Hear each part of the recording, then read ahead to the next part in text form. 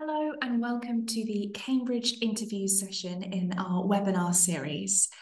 So I'm going to get straight into it. What can you expect from a Cambridge interview? Well, first of all, the word interview, I would say it's more like an academic conversation, an interactive dialogue, a discussion between you as the candidate and your interviewers. What they're looking to assess is your core subject knowledge, your informed enthusiasm for the subject, and also whether you'd be suitable for Cambridge teaching and learning. So these small group supervision, or at Oxford, they're called tutorials. These small group supervisions are discussion-based teaching and learning methods. So that's what we mean by suitability for Cambridge teaching. So an interview is really a chance for you to expand on what you've submitted to us in the application process. So your personal statement, other elements of your application, such as submitted written work or a portfolio that's relevant for various courses, but might not be relevant for you. And then you can also expect that you'd be asked to respond critically and analytically to new information, new material, new sources, new ideas or arguments. Maybe it comes in the form of a passage, maybe it's an image, it could be a data set, a graph as well. And to those unfamiliar stimuli, as we call them, this new information, these new sources, you'd be expected to apply what you already know to those unfamiliar new pieces of information or ideas. So that's what apply existing knowledge to unfamiliar problems means. And you can also expect in your interview to receive guidance and clarification if you need from your interviewers. So if one of the questions that they've asked you isn't clear to you, you're not quite sure what they're looking for, or you'd just like them to rephrase the question, then you can ask for them to do that. And they likewise can ask for further clarification from you as well about what you've said in response. Now, typically you would have 2 interviews, but this does vary across the subjects, across the courses, and indeed the colleges. So make sure you're looking at the colleges' websites, the pages about interviews, the specific subject or course pages will have information about interviews there. They're usually around 30 minutes each, these interviews, but some subjects, if they just have that one interview as opposed to 2, then they might be 40 minutes. And typically you would have 2 interviewers interviewing you as the candidate. So what are we not looking for? Not is the operative word here on my slide, so it's in all caps. What are we not looking for in an interview? So we're not going to be talking to you about any extracurricular activities that you are doing or have done that aren't relevant to the course. So an example I like to use is, obviously, if you are a musician, that's relevant if you're applying for music, but it's not going to come into the conversation in an interview for maths, for instance. Your college choice is also not what is being assessed here. It's really your subject choice, your course decision that you've made, the course that you're applying for, your commitment to that course, your suitability for that course or subject. So that's really what we're assessing in an interview.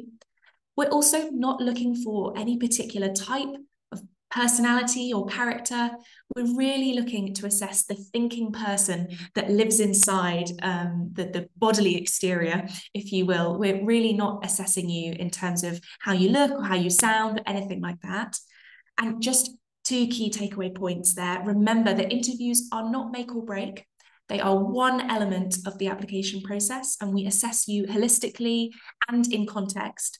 So each individual applicant, all of the things that you've submitted to us and all of the performances at interview, at an assessment that we've asked you to take, that's all going to be taken into account.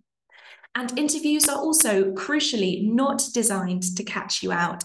The interviewers, they're doing lots of interviews. They want to enjoy them, and they want to have conversations with young people who are interested in their subject. That's what they're looking to get out of these interviews. They're not going to try and catch you out with trick questions. They really want you to perform at your best. So that's why on the previous slide, I had that point about if you need to, you can ask for clarification, you can ask for further guidance. So in terms of interviews for STEM subjects, so science and maths-based courses, what can you expect to be asked to do in an interview? So you can definitely expect to be asked to solve problems, to solve maths-based, science-based questions. And these will probably be multi-step. So you might start with a single problem, a single question, and then often, depending on where you go with that question or that problem, depending on your solution, your response, then it will then have multiple stages. So it might cover lots of different but related topics. Typically, those sorts of questions, those math science-based, the multiple stage questions, they'll be based on what you should already know in terms of your existing school curriculum knowledge, but they're probably going to be coming at it from an angle, a different approach, or they're going to be going into a little bit more depth. And that is what's going to be challenging and stretching you. They'll go a little bit further than what you can expect from classwork. You'll also need to apply your subject knowledge to new problems, new scenarios. So as we said earlier in the presentation, that's going to be what you can expect. It's going to be about testing your critical thinking processes, your ability to be analytical, to be logical, and you can expect that the questions will maybe be quite unfamiliar to you, but they will still be questions that will be based on existing school curriculum knowledge. They'll just be pushing you a little bit further, asking you to bring multiple topics in, perhaps, and presenting this unseen stimulus, whether it's a graph or a data set, whatever it may be. So for medicine and veterinary medicine interviews, you can expect there to be some discussion of the vocational aspects for those courses. So going on to be a vet, or going on to be a doctor, or working in the health and social and medical sphere in any sense, really. So you can expect there to be some discussion of that, of your experience with that, and also questions relating to it. And then there is also likely to be some discussion of your personal statement, which you will have submitted as well. So knowing that, how can you then prepare for STEM interviews? So I would say, first of all, definitely keep revising your course relevant content. So the school curriculum, your classwork, your homework, your revision, but go beyond it. So explore, engage, all of the things that you have done for your personal statement. And in general, just to prepare a competitive application, all of this super curricular engagement. You should be carrying on with that in preparation for an interview. So some useful resources that I've got on the slide there: Isaac Physics, I Want to Study Engineering, or Enrich, and the STEP Support Program. All of these are listed on our websites, and also in that super curricular suggestions document on the main university web pages. And so practice this problem solving that you're going to face in the interview. Practice it on your own, but also in small peer groups as well. Make sure that you are talking through the question, because of course in the interview, it's a conversation, it's a dialogue, there's that verbal element. And you might not be used to talking through an equation, talking through a problem in that way, out loud, explaining why you've chosen to solve it or head in whatever direction you've gone in. So make sure that you have practice actually talking through what you're doing. And I would say also, if you struggle with any of the problems that you come across through these resources, the I Want to Study Engineering or Enrich, or the STEP Support Program website that has lots of guided questions and problems for you to work through, do seek help from your teachers for that, and then go away and find out what the solution is, or where the problem might lead. So really follow up on this practice, this active talking through practice for your interviews. Okay, now moving on to arts and humanities. So what can you expect in these interviews? So you can definitely expect there to be some unseen source, some unseen material, be it text or visual. It could be a poem, it could be a piece of prose, it could be an image of an object, perhaps. You can also expect questions to be drawn from your personal statement, and or your samples of written work that you've submitted to us as well. So typically, a few of the questions in the interview will cover different topics, different issues, and they'll be asking you to apply what you already know. They might be asking you to consider a new argument with different evidence, or they might ask you to challenge an idea that is contained within the source, the material, whatever it is that has been put in front of you. So that's what you can expect from arts and humanities interviews. Okay, so how would you prepare? Well, very similarly to what we were saying for STEM interviews, revise that course content and go beyond that curriculum content as well. So some examples that are relevant for arts and humanities subjects, maybe read works by similar poets, similar authors, similar philosophers, similar historians, to the ones that you are familiar with from your schoolwork.